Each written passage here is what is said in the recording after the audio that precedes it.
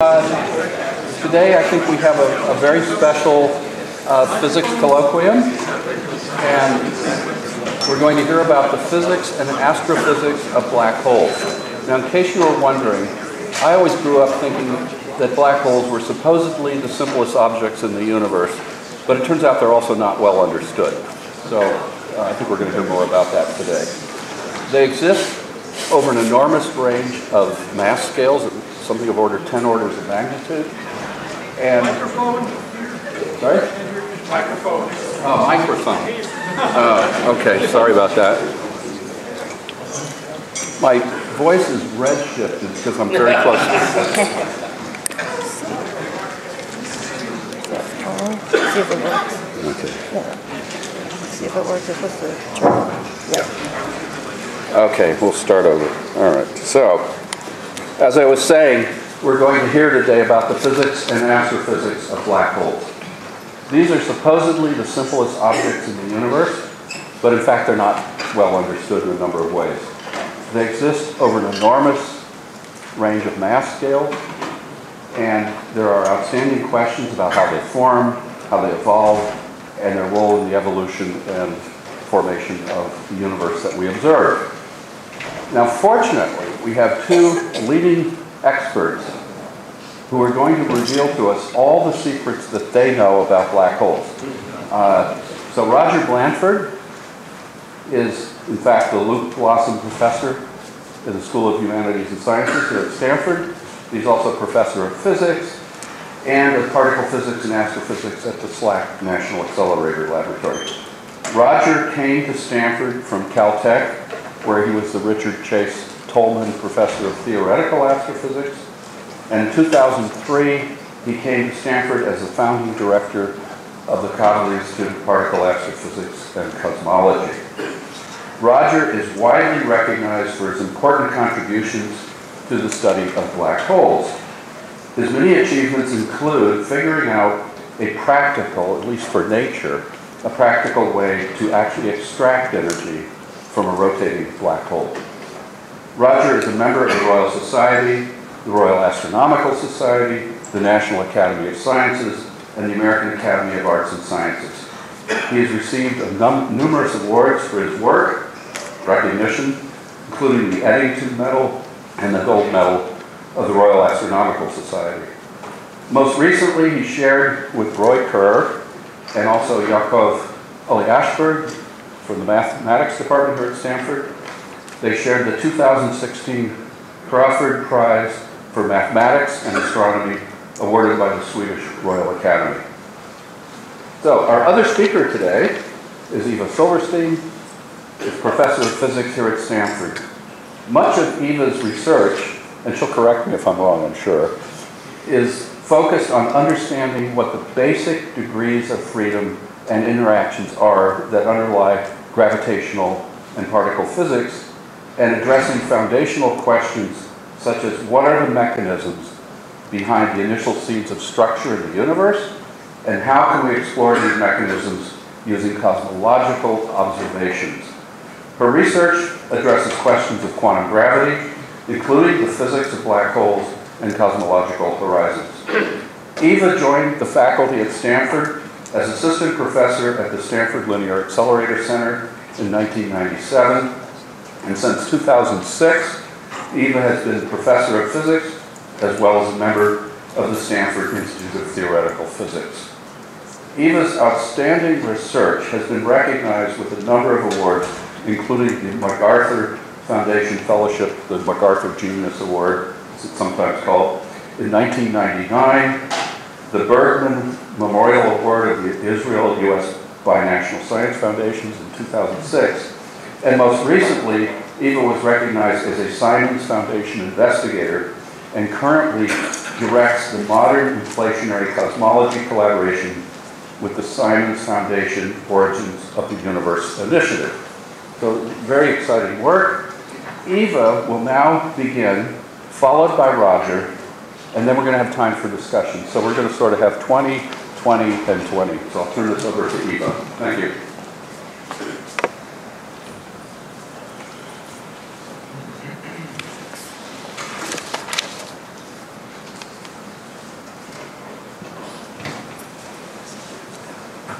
Okay, well, thank you very much, Peter, for that kind introduction.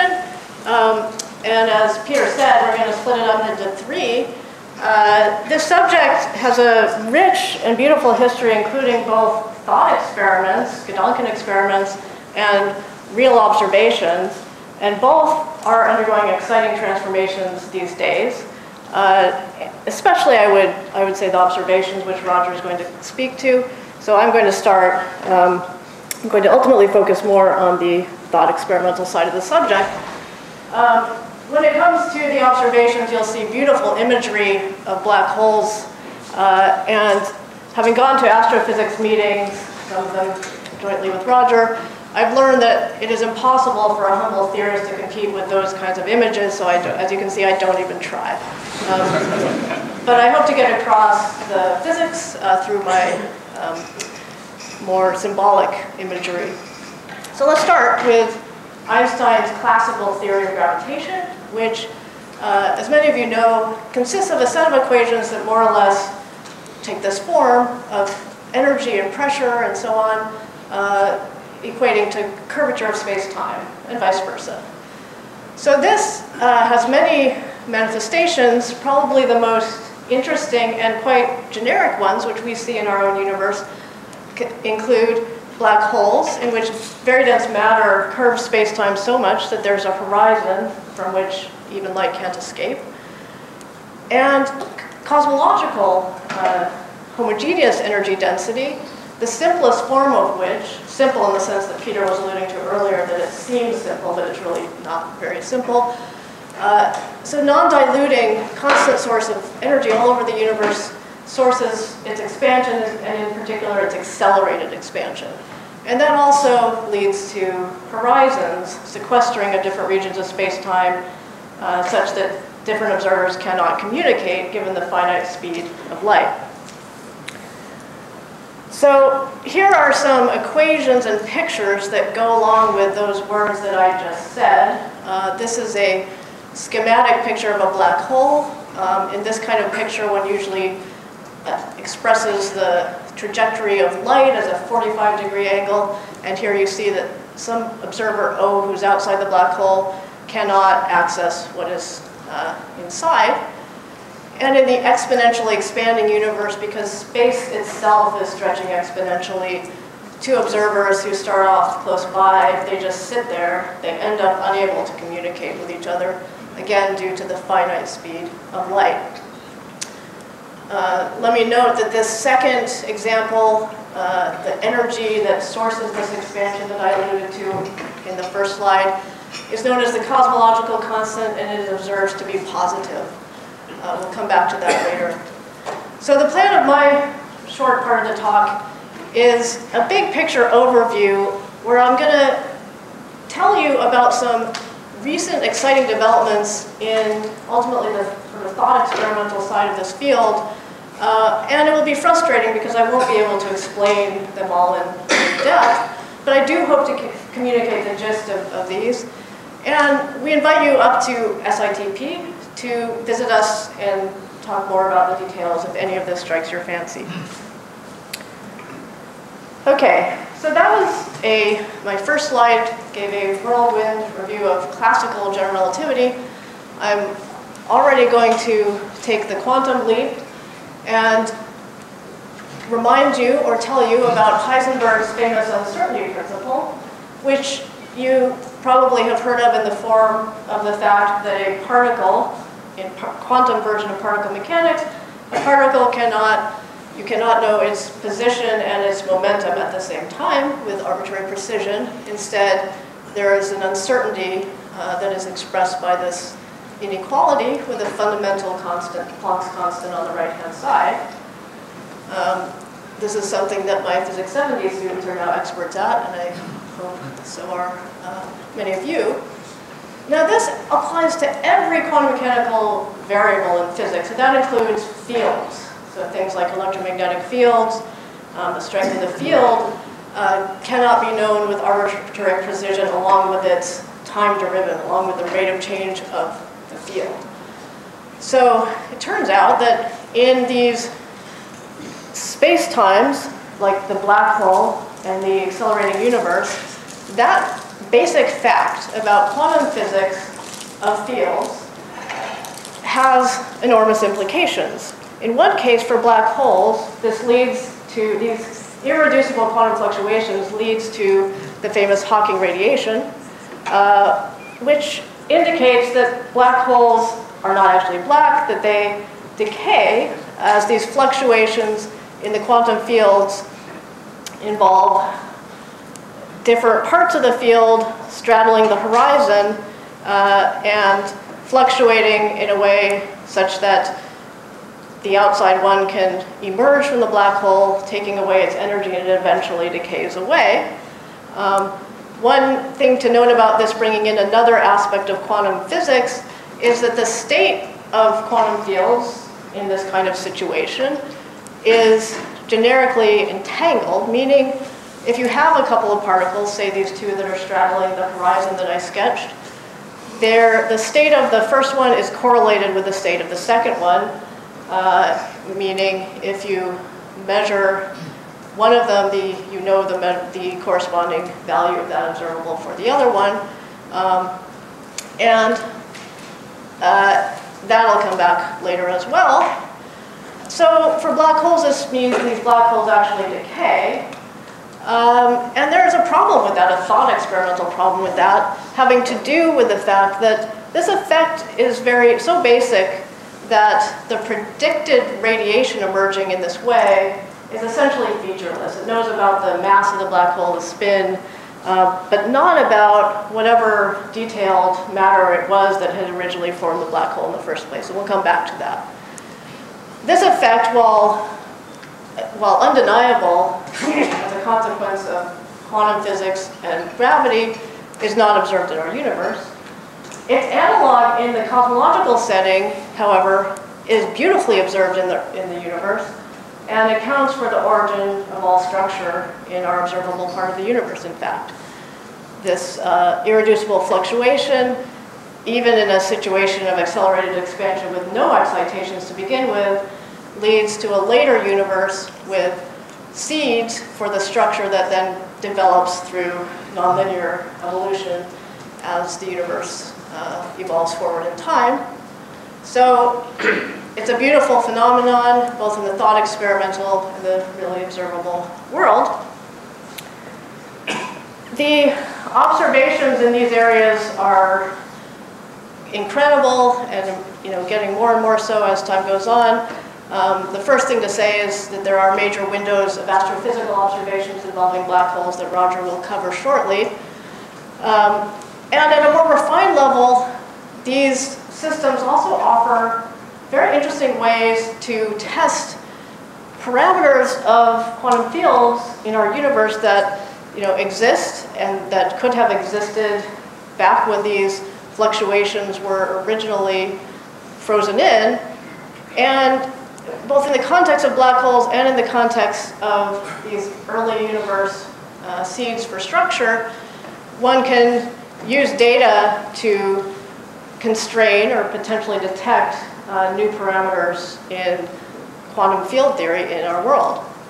One example that is a lot of fun that came out of SITP is that if there are light fields that we are basically hidden from us, we can't see them except through gravity, in the presence of these rotating black holes that are observed in nature with a particular spectrum of very light masses for these scalar fields, they would have an effect on the dynamics of the black holes. For example, they could spin them down and remove certain windows of possible angular momentum in the spectrum of black holes. So in some sense, the spectrum of black holes is related to the spectrum of fundamental fields in the universe. There's a lot more to say about that, but let me leave it there.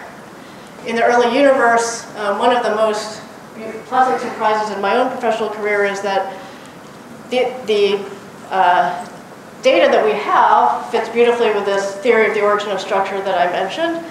And that's such a solid foundation that it allows us to then use that to test for much more fine-grained information about what may have been or may not have been going on in the very early universe in terms of not just this uncertainty principle, but the interactions of the fields that were operating back then, and their potential gravitational wave emission, as well as rare events like the possibility that some black holes may be primordial, something that our session chair is into, for example.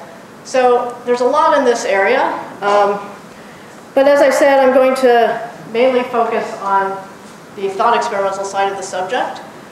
And there, let's bring together the classical and the quantum and build up to some really exciting new developments in these areas. So, one observation, I'm still speaking a little bit historically, back in the 1970s, gravitational physicists noticed an intriguing correspondence between the familiar equations of thermodynamics, which say, for example, that the change in energy of a box of gas is equal to the temperature times the change in entropy minus PdV plus mu dN and so on, and then entropy increases. That turns out to mirror very precisely what was found by these gravitational physicists to describe certain laws that describe the evolution of systems of black holes. Their total horizon area kept always increasing, you can prove that, and the change in their mass followed a similar law where the role of entropy was again played by area and so on. So there's this apparent relationship between entropy, which in statistical mechanics is really a count of available states, and the area of a classical gravitational horizon. And on top of that, there's entropy also in the quantum fields living on this space-time, as I described already earlier. And in some of the modern work, in fact, this interplay is going to be important. So I'm going to, in fact, go straight to some of the most exciting news and take this observation that is quite old, and what it suggests is that there indeed should be some sort of statistical mechanical interpretation, not just a coarse-grained thermodynamics, but a statistical mechanical interpretation. It suggests that despite the fact that in the black hole it looks like you can have a continuum of possible states, they really should be quantized. It should be discrete.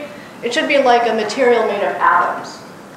So we should have some sort of structure of atoms in space-time. And indeed, one finds this to hold in several senses. Let me list two on this slide, and we'll continue. So one can take our leading theory of quantum gravity, which is string theory, and ask the question, can you count the available states of a black hole? And in certain very special, highly symmetric cases, the answer has been known for quite a while, a couple decades now, to be yes.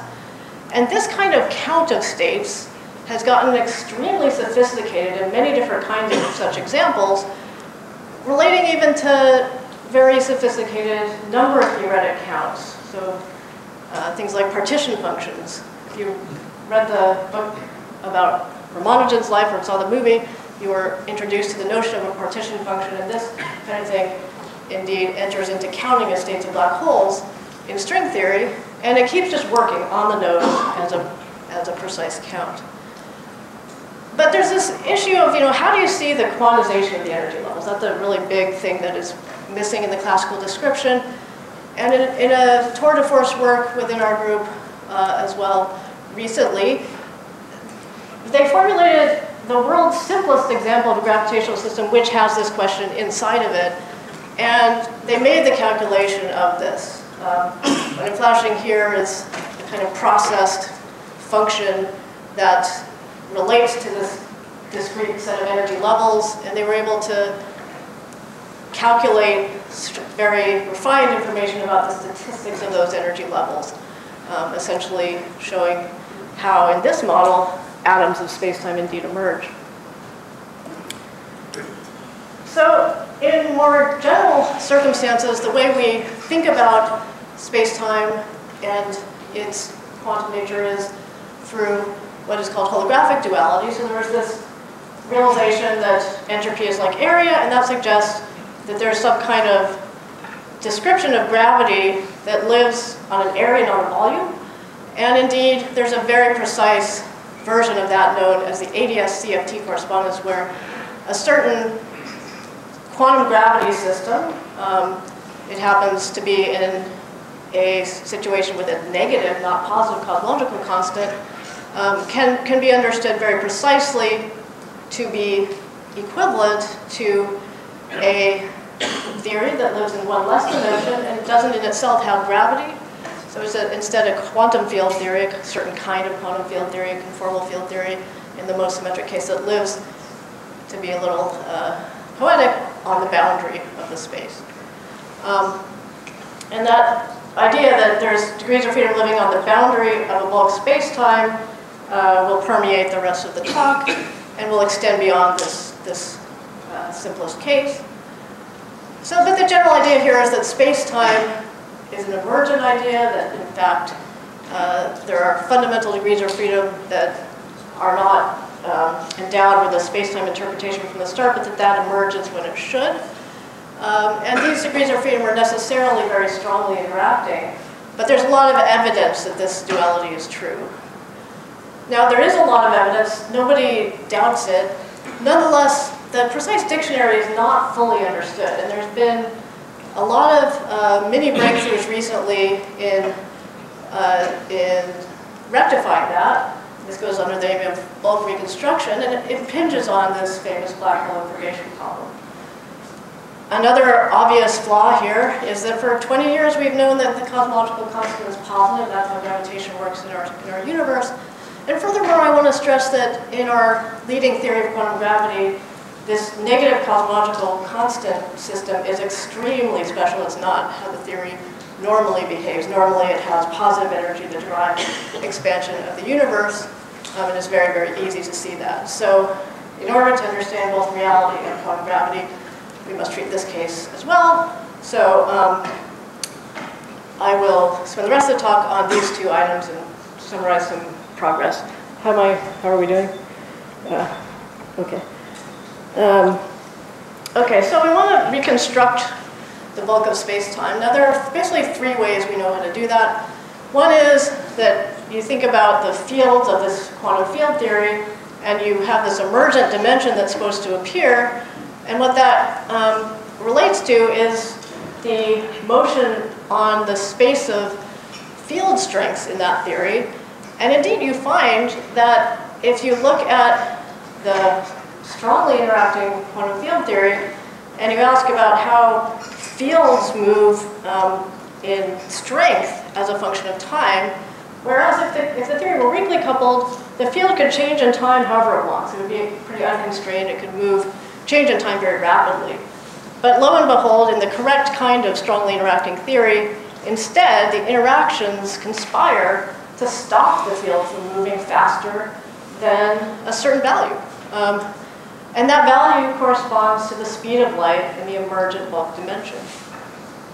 This is actually my favorite way of probing the bulk, but more of the recent progress has happened in other ways.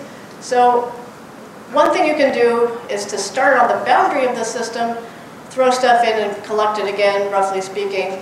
And you find that if you want to probe further and further into the bulk, that kind of smears out what you need to capture on the boundary. And there's this general relation that, as basically because of this, the middle of the space-time away from the boundary is kind of the more low energy, long distance part of the theory, and conversely, and the state of the system becomes more complex to describe as you go further in. Now, most recently, probably the most powerful and far-reaching method of reconstruction involves quantum entanglement. So here, I've drawn the system at a certain time and divided the boundary into two regions R and the complement R bar. And for some reason, I've drawn a surface in here with an area, and that is defined to be the minimal area that can go from a point on the boundary to the other endpoint of this interval R. Although that's not really how it's defined, actually. It's defined by minimizing not just the area, but actually the entanglement that includes an area term, but also the entanglement of the quantum fields on the geometry. So before, I had such a formula when it came to the area, the entropy of these black holes, where there was an area term, and then there was quantum entanglement on top of that.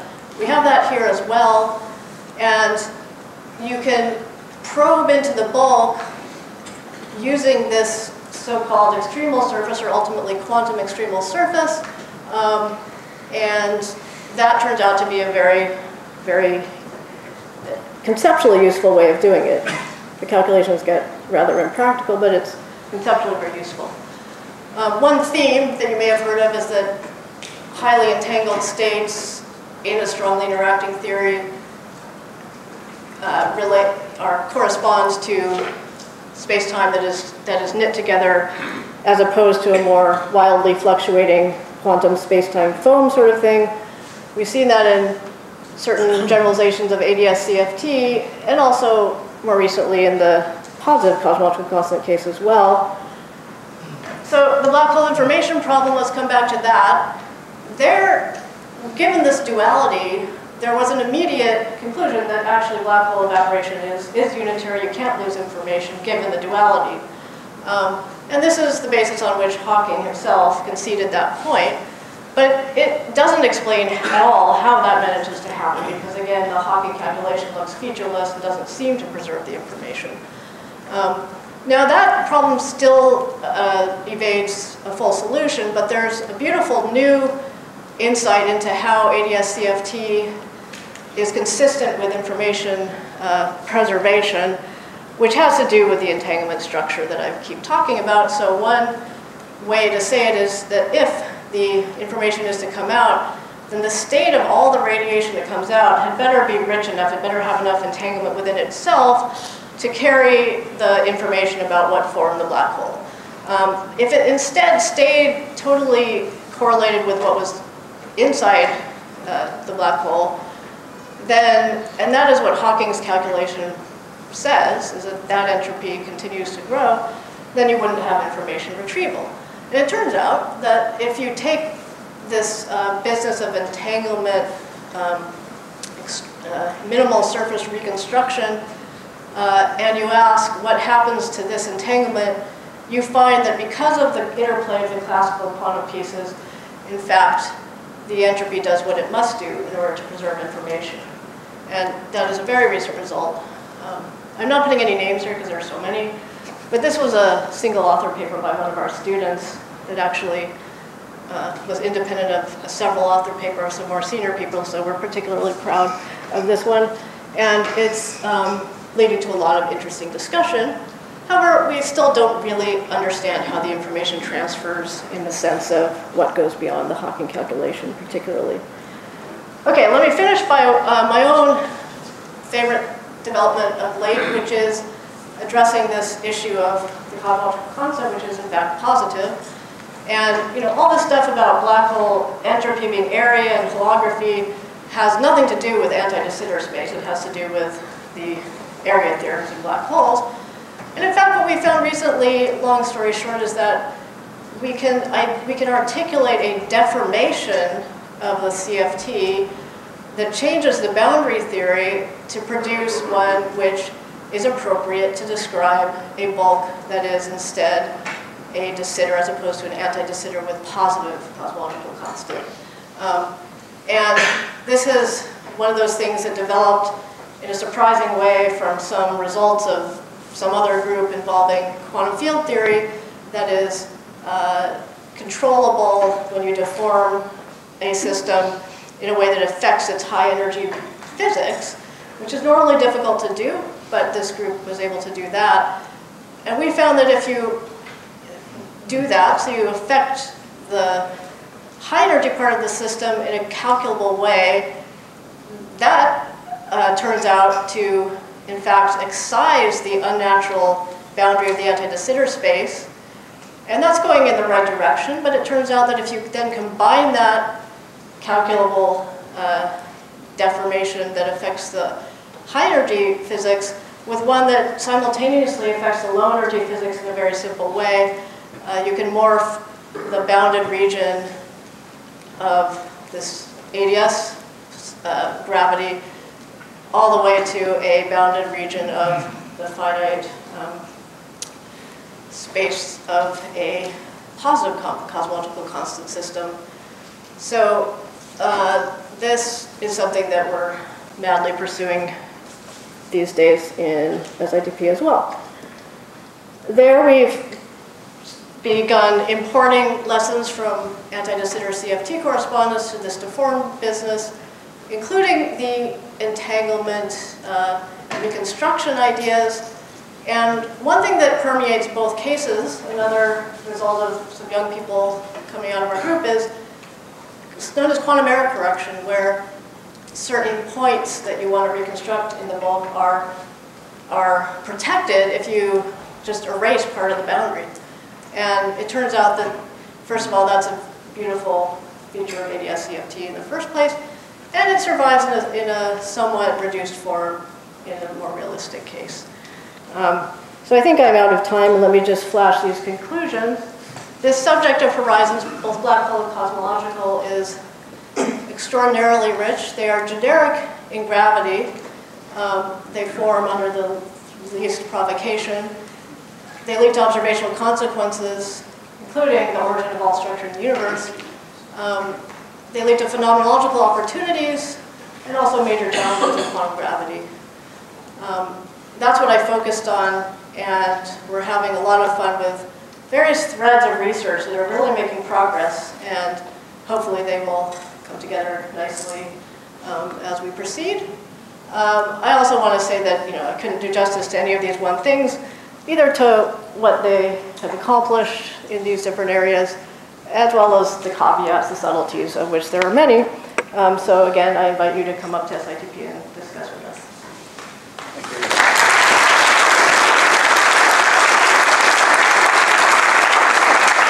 We'll hold questions till the end, but Roger Blandford will now give us a different perspective on black holes.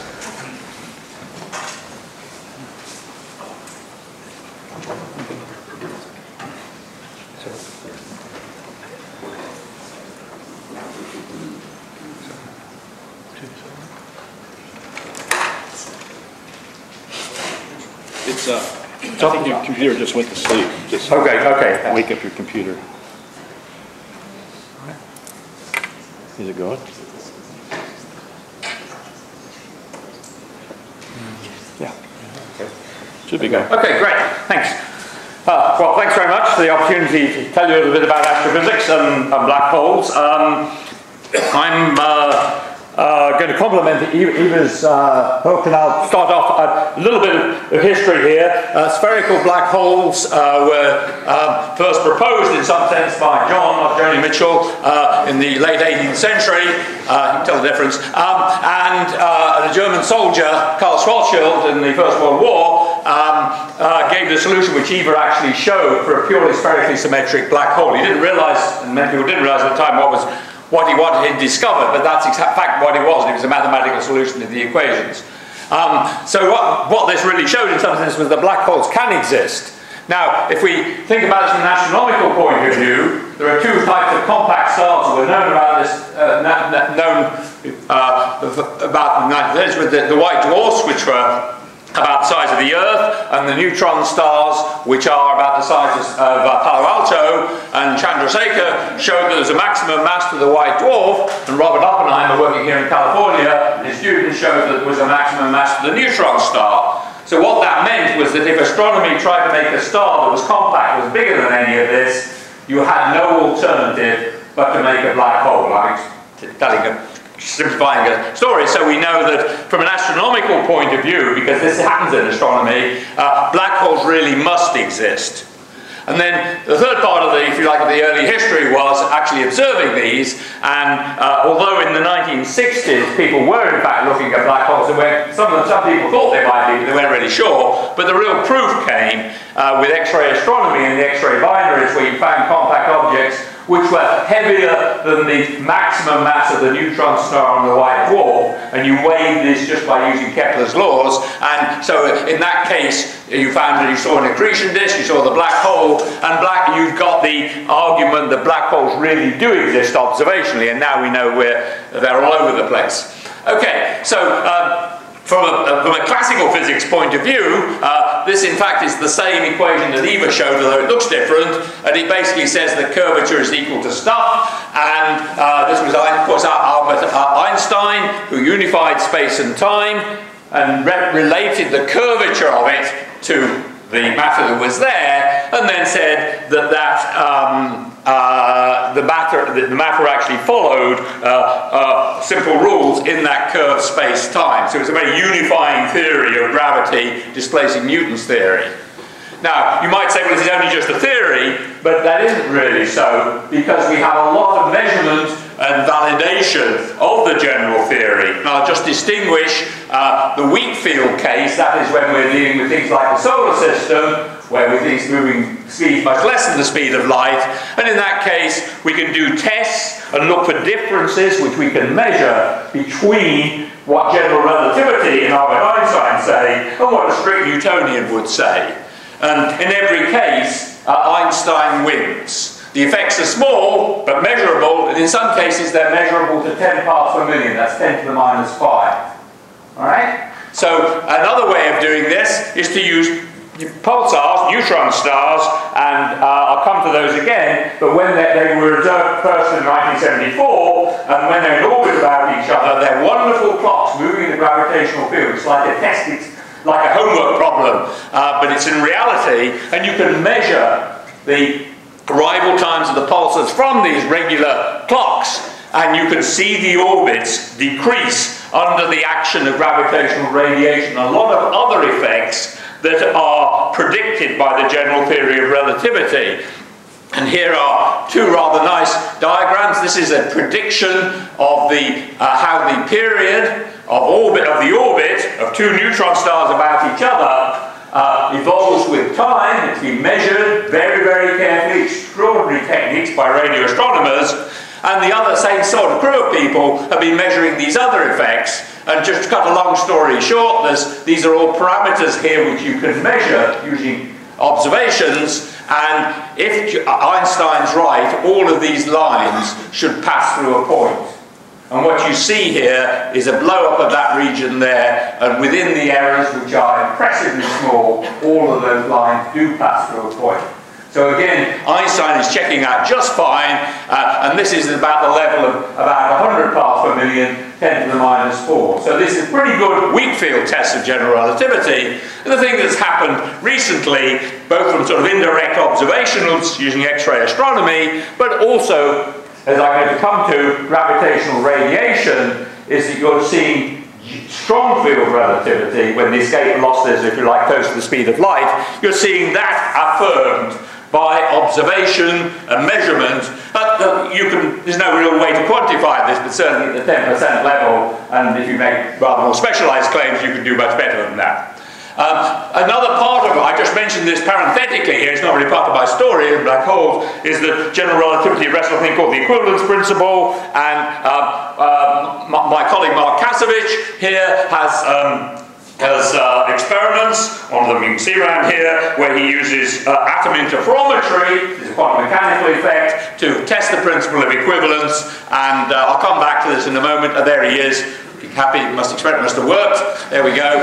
So let's go back to the black holes now. Here's just if you like, a cartoon of what happened in the in a glorious decade of discovery from 1963 to 1973. Roy Kerr discovered the metric which shows his name. There it is there. And then it was just a solution to the general theory of relativity, and people eventually realized that although it was describing a black hole, it was really describing the black hole.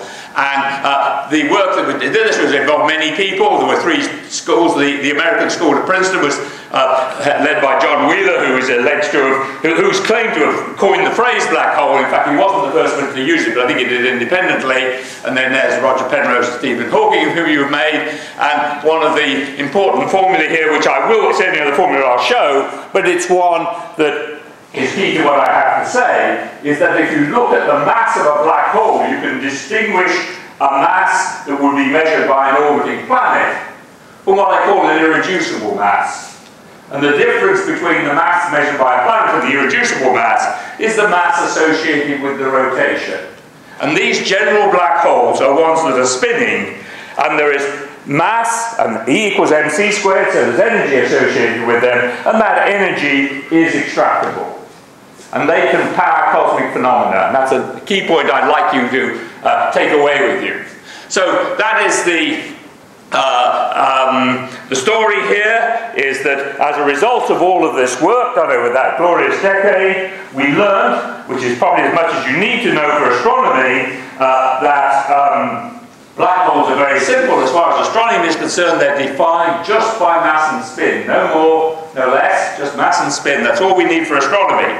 But it also, and I want to make this point very clearly, is that it set the stage for the glorious theoretical physics that Eva and her colleagues have gone on to investigate and are investigating at this stage. This was, in some sense, the foundation, and they've gone off in this area of theoretical physics, which is still a great story, but for astronomy, that's all we need, really.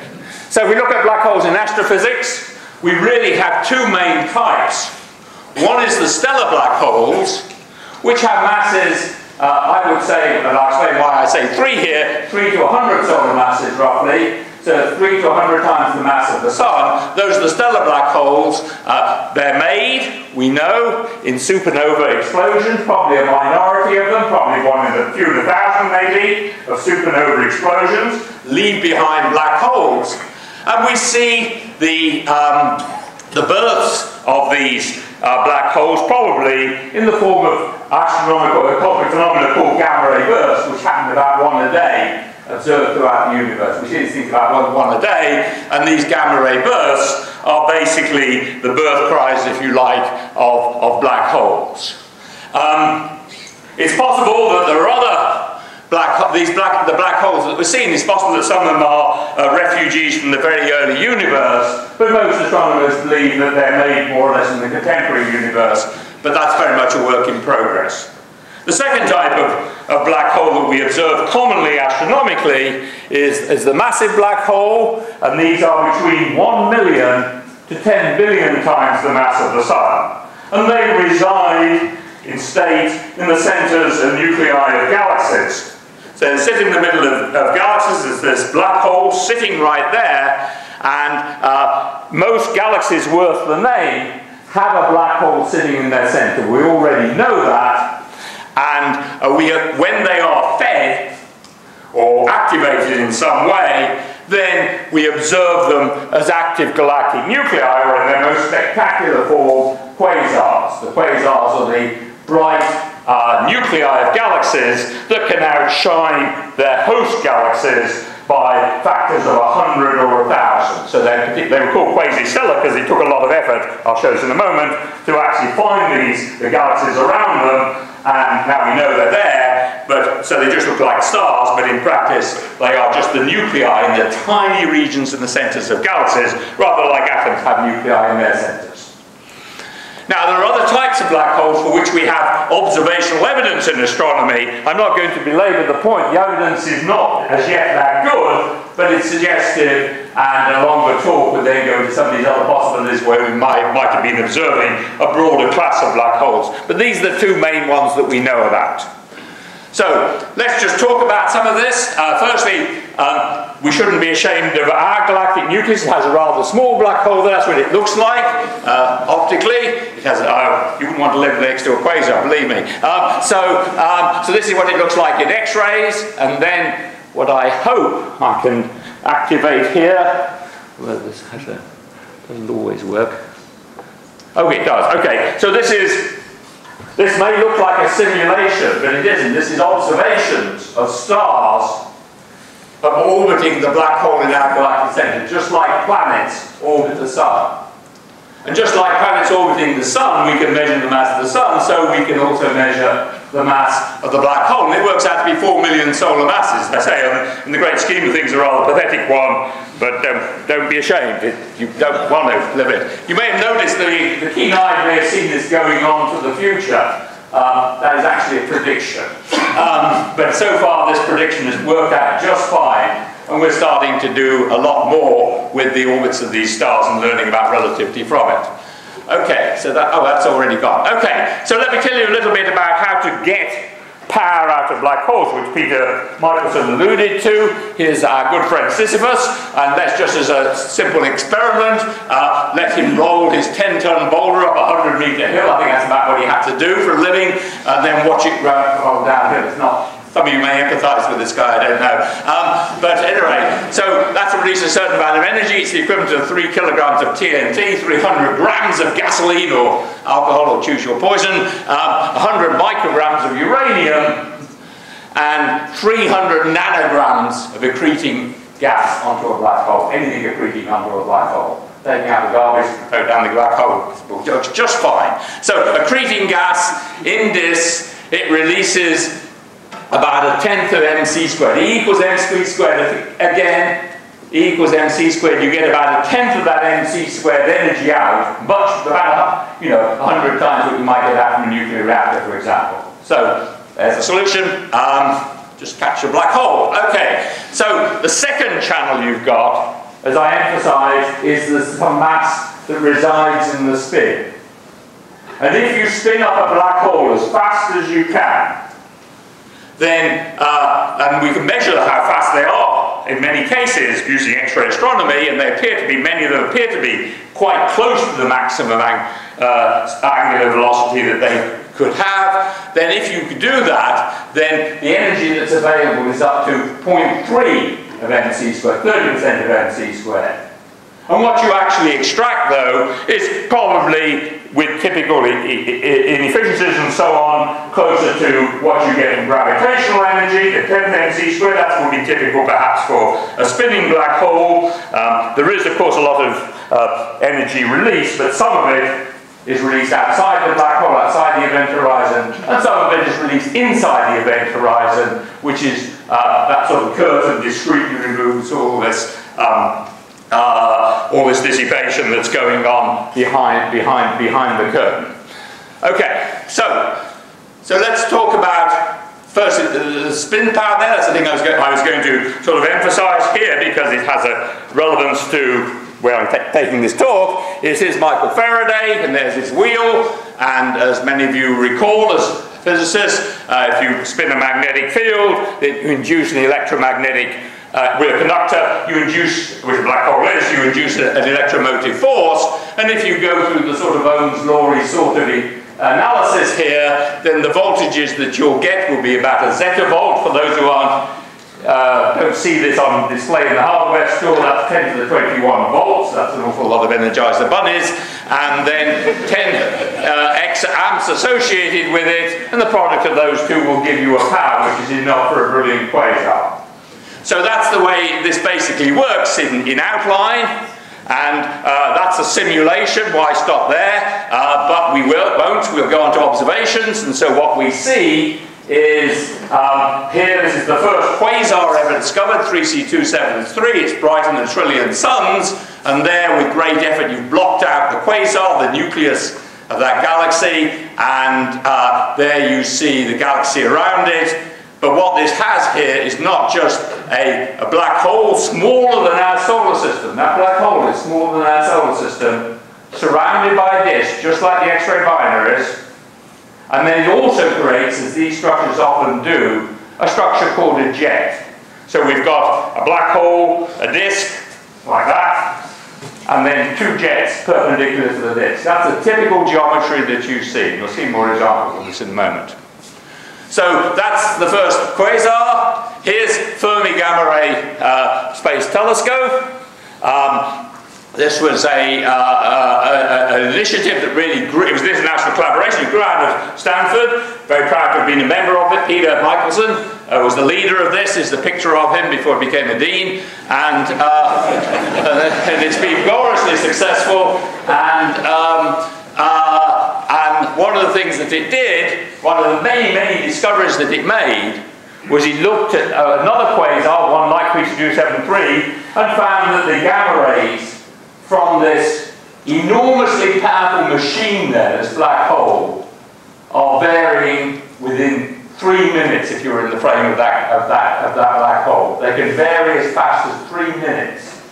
And so this is at least confirmation that you're looking at something that is very compact, that's producing more power than 100 galaxies right in the center. So this is the extraordinary thing. It's a billion solar mass black hole. It's spinning, and this is the data which shows that variation in the gamma rays, which came from the Fermi Gamma-ray Space Telescope. So let's go on to the next thing in which there is a strong local interest, and that is the detection of gravitational radiation. Again, very much involved in the black hole business. As you know, I'm sure, the LIGO project is now combined with the VIRGO project in Europe. There are 2 detectors in the United States and 1 in Italy. And here's Bob Bayer, who, in my days at Caltech, he was always known as the laser, I don't know whether Bob's here or not, but he was always known as the laser guy. And he was the guru, and I think from the very start of LIGO, he was a person who was known to be able to make the lasers that they would need work. And so he's a sort of great part of, Stanford's a great part of this story, and the present there's several people, Marty Fayer and so on. Here's a picture of Brian Lance, for a reason I'll come to in a moment. And Stanford still has a large program in LIGO, which we should be very proud about. And going forward, one's looking to a larger network of detectors and making more and more, improve sensitivity and more detection. So this was the first binary black hole that was discovered. It's not actually an image of it, but it's a simulation, but it's one that's fiducial. And what you're actually looking at here is a background star field, as you would see if you had an optical telescope looking at it. And you'll see this thing merge. And this is a simulation of the event that was the very first binary black hole in 2015, and a very exciting time that was, because a lot of people have been waiting 30 or 40 years for that. Here's the other type of binary black hole that was seen in those early data in 2017. This was 2 neutron stars coalescing. What would have happened to the binary pulsar discovered in 1974 in 230 million years. And what we see here is, again, is a reconstruction of the actual signal that's down here. And you can see the 2 neutron stars. Then they merge, and they give you, most of us believe they give you a black hole and what's left over, though that's not absolutely sure as yet. So that would be a 3 solar mass black hole if that is the case. So the official story for these, this is a thing that's made, and they always think about this in sort of eschatological ways, the masses in the stellar graveyard, they call it. I like to think of this as a birth. This is a birth of a black hole. This is a bright new beginning. So, at any rate, the official story here from the LIGO collaboration, Brian Lance gave me this an hour ago, is the official story, of course, is the same as what they've actually validated, which is 10 binary black holes and 1 binary neutron star. Since then, there's been another large run, and what you do in these runs is you have, because you need follow-up, you need to be able to look at the events to see if you can see anything in the rest of the electromagnetic spectrum, and that indeed is what happened with the neutron stars. The Fermi Gamma-ray Telescope was a key part of the story of making the identification. And if we take a reasonable projection from the public alerts that have gone out there that are not yet fully validated, then we're looking already at 21 of these binary black holes, 3 binary neutron stars, and 3 neutron star black holes. But Brian would want me to issue a government health warning with these. It's possible that some of this may have to be retracted as we learn more about them, but it's been a very exciting time, and clearly the sensors are going up, the detection rates are going up, and we're going to learn a lot more and discover a lot more. So we see, you know, two black holes with masses up to 30 solar masses or so, combining to make a black hole with mass slightly less than the sum of the constituent masses, and that difference is the energy carried away by gravitational waves that are measured by LIGO, VIRGO, and the other telescopes. One of the things you can do with the neutron stars is we now see that these are common events, and they can account for a puzzle in cosmic nucleosynthesis, the production of heavy elements, and it now looks at these features that the merging neutron stars, you can see on the list here, these elements here could well be made in this environment. Don't trust all the details here, but do note that the, if you like jewelry, the gold and the platinum and the silver are all made in this environment, and if you only get cheap jewelry, the zirconium comes from a lower class environment. Okay, yeah, never mind. Okay, so finally, those who haven't emerged from a coma will know that the Event Horizon Telescope, oh yeah, I know I showed that. Maybe we should go back. The Event Horizon Telescope, by combining telescopes all around the globe, was able to make an image of one black hole in the galaxy M87, a nearby cluster. This was Bob Wagner, who's here in the audience, long ago made images of what they should see. They were pretty good. The telescope was trying to catch up with him, but that's what they actually saw, of course, but he even got the colours right. So he knows the colours are millimetre photons. Okay, so anyway, M87 is a close-by cluster of galaxies, and it has this is 6 billion, not million, 6 billion solar masses. Its size is, this is light travels in 9 hours, it's a big black hole therefore, and it's 4 micro-arcseconds. Think about that, that's what these radio astronomers are grappling with. And it has jets associated with it, they're not seen here, but this was a wonderful iconic image and a tremendous technical accomplishment to pull this off. Just to be clear about the jets, this is what the centre of the galaxy, this is what the galaxy looks like. We've got jets coming out in opposite directions. You can see them here. These are the jets observed on smaller and smaller scales, like Petrushka, over about 1 million in scale. Astronomers can do this sort of imaging now. And there in the centre is the ring around the black hole. And the bit in the middle, that's the shadow. That's what they call the shadow of the black hole. Okay, that's the bit where the light gets absorbed. Okay, so what I've tried to do in this very brief summary is just give you a little bit of a flavour of what is a very active area of research right now. There's a lot going on. We're learning about black holes and all that they impact. They can, must, and do exist. They're described from an astronomer's point of view, not through the febrile imaginings of theoretical physicists, but just from what you actually observe by mass and spin. And they have gravitational and rotational energy. They can vary in minutes, even the massive black holes. We've seen the gravitational waves from the merging binaries, and now we've got direct observations of the region around a black hole for the first time, like looking at atoms for the first time, and watch the space-time because there's a lot more coming. Thank you very much indeed.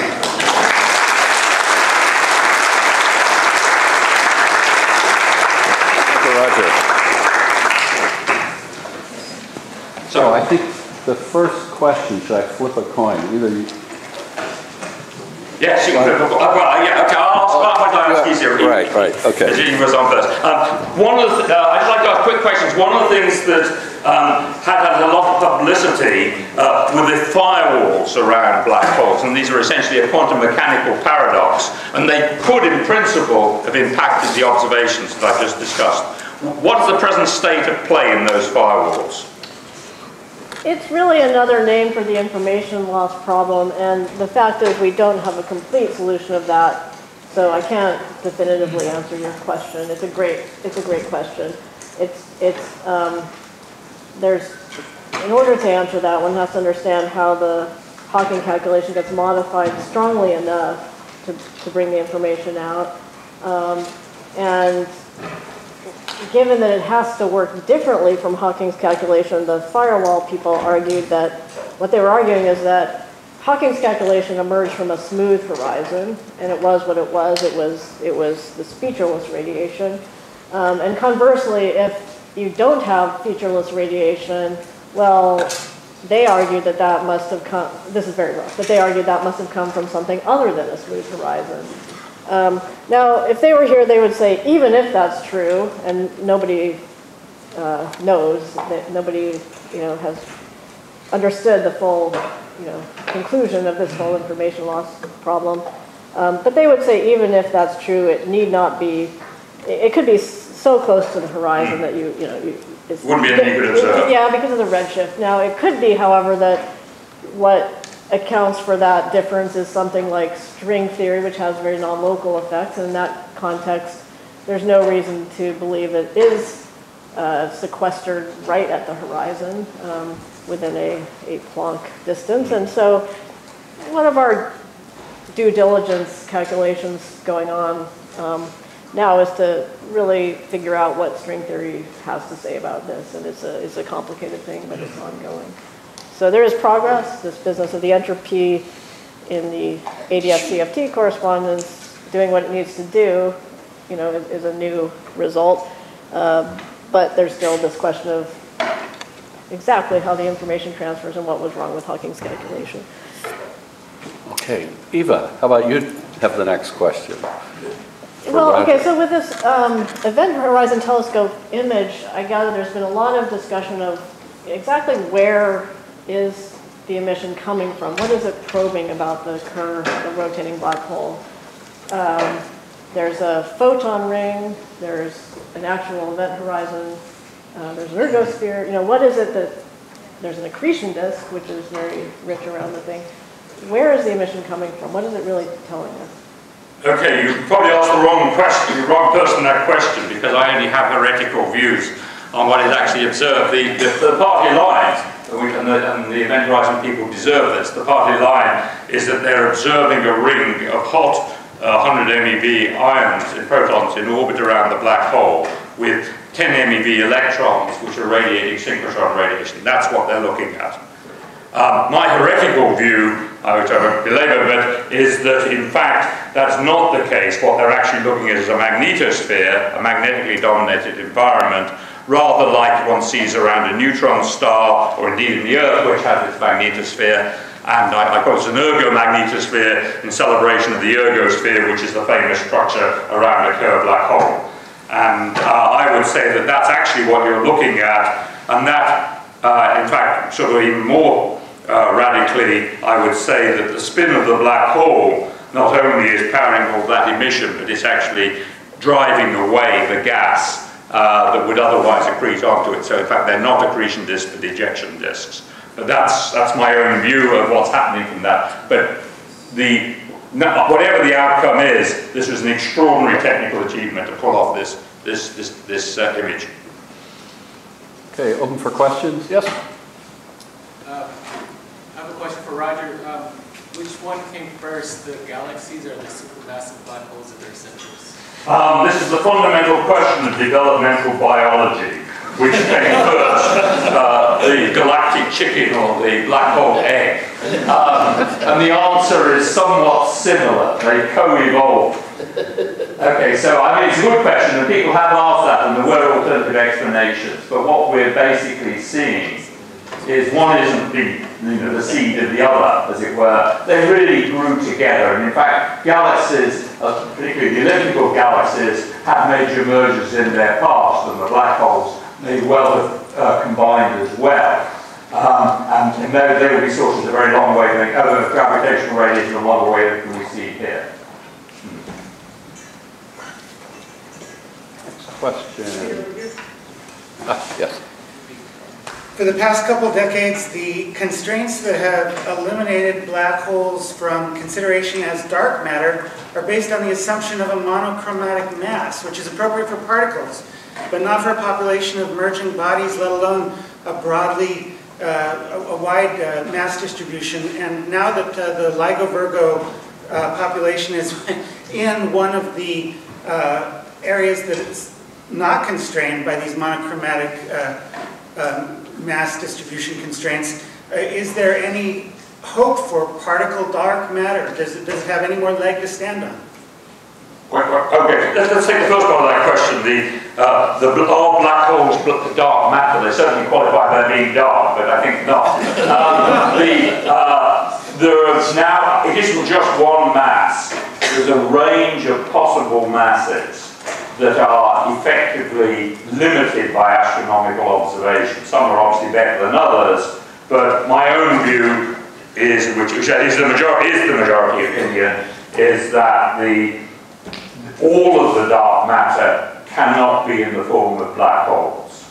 1% might be, that's still allowed by astronomers, but if you say all of it isn't now. So is there any hope for particle dark matter? I would say yes, it is in some sense the last hope. There are one or two other possibilities, but the astronomers have been, party poopers. They've really ruled out most of the suggestions we've made, and what's left is a range of elementary particles that are still allowed, and to me they're the most likely possibility. And I'm kind of proud that many of my colleagues here at Stanford are pioneering sort of smaller, faster experiments to look at some of this much larger range of possibilities, rather than the sort of very long-term experiments looking at special possibilities.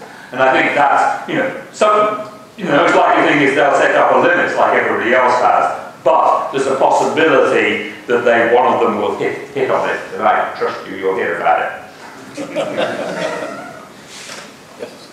I found your atoms of space-time very intriguing. The only thing I've seen in the public literature, or in just the popular literature, has to do with triangulations of space-time, I think. But how far have physicists gotten with the different types of structures? You showed one that had 3 arms and something like a pretzel in the center. Are there also atoms of space-time conjectured or shown in theoretical calculations that are binary? Are there 3s? Are there 4s? Is there a periodic table that you would expect to come out of that? So what you're seeing, that picture of the 3-sided thing with a blob in the middle, Right. is part of this calculation that unfortunately is a little bit of a processed version of the energy levels. It's not directly a state of the system. I didn't mean to give that impression. But what it is so one way to process the energy spectrum is to consider a thermodynamic or statistical mechanical partition function. So sum over the states, exponential of -1 over the temperature, sometimes called beta, times the energies. And what that quantity was a combination of 3 of those, which are correlated in this system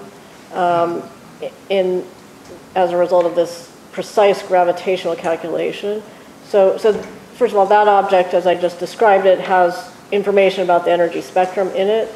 And what that 3-pronged thing was a correlation of 3 of those, which relates to a equivalent description of the system as what's called a random matrix theory, integral over a certain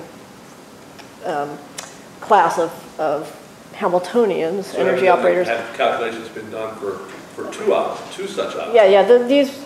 This group did the calculation for all such endings, and all that information gives a lot of information about the statistics of the energy levels themselves.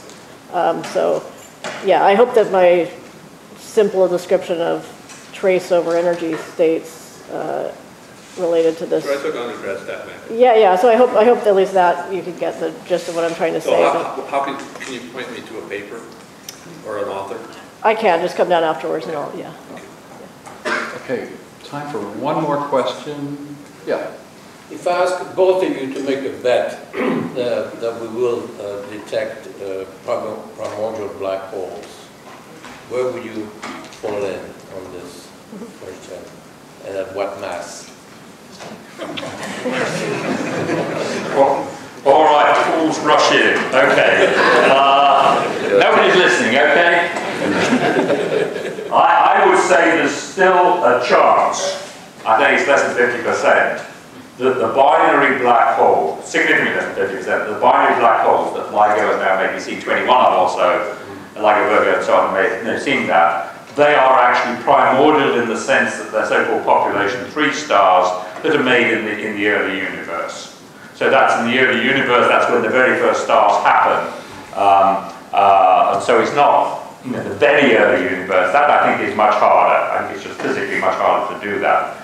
But the very first stars that are made have relatively low metals and are able to make binary black holes. I'd still give that a fighting chance of being the provenance of the binary black holes that have been the most of the LIGO sources. So that would be my answer. Right, well, so obviously the conservative view is no unless absolutely proven otherwise.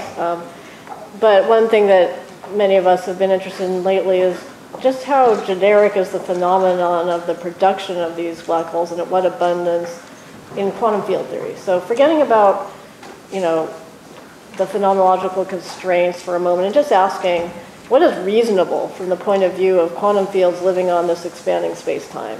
And this question is related to something interesting about that. So there's a probability distribution for these fluctuations. I mentioned the uncertainty principle, which is basically the Gaussian or normal distribution approximation to that distribution, but it's in its full glory, it's going to be a non-Gaussian distribution. And so rather than being a normal distribution, it has some tails. And those tails can be rather heavy, we find in quantum field theory, interacting quantum field theory. And so, you know, when I looked into this recently with a student, it seemed like a very reasonable possibility from that point of view. That doesn't mean it's realized in nature, but it's a, you know, it's a possibility worth exploring. If I had to bet, I would bet no, just to be conservative, but, you know, it's interesting. Actually, I want to turn it around to you and ask, how puzzling are the supermassive early black holes? People in astrophysics seem to say it's hard to understand how those grew to their enormous size as quickly as they did. Is that a place where the primordial option might be appealing, or is that too quick? I would say not at all puzzling. I think it's quite easy to build up the black holes by a variety of mechanisms faster than other people say, and I think it's not a great astrophysical puzzle to assemble them in plenty of time. I think it is telling us something very important about the way galaxies evolve. That's a different matter, and perhaps the reheating of the universe at that time. Perhaps I could just add a small parenthetic note to what you said about the primordial black holes. I actually, it's a personal note, it was that I had the office next to Stephen Hawking in 1974 when he was doing the, his famous calculations on doing black holes, and I remember hearing about it at the time, and it seemed to me such a beautiful result. I could not believe it was wrong. And those who did know about it, the people, they were a bit mystified and they were not so sure at all. But it was just beautiful. And then one of the things that some of us did then at that time was to think about ways you could find them. And at that time it was thought that they could explode. And if they exploded, they would make radio pulses and so on. And people took this sufficiently seriously to go off and look for them. And of course they never found anything, and we now believe that that's not what was going on. But I think, so much of astronomy has been discovery of the unexpected. Right. No, it could have been. You shouldn't listen to us. You should go off and look. Yeah, that's appropriate. Well, thank you, Roger. Thank you, Eva.